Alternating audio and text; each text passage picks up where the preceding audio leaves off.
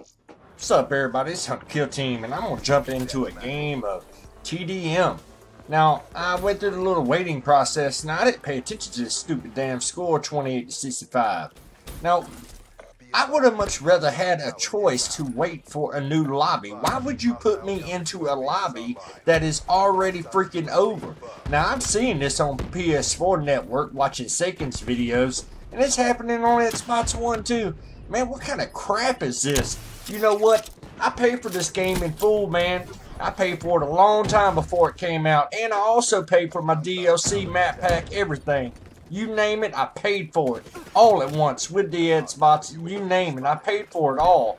And you guys ain't even ready to sell the damn game. I tell you what, just give me back my damn money, and you can sell it back to me, hell, for double the price when you got the game ready to actually play. Don't put me in a lobby that's already over. Thanks for helping out my stats. Appreciate it, gang. I mean, what kind of crap is that, man? I mean, look at that. It's already over. In less than a minute, it's done. I just had a loss. Thank you. Appreciate that. Good job, guys. Y'all really know what the hell you're doing. You think you would learn something from watching Advanced Warfare fail like it did. Good job. Thank you. That's what I needed.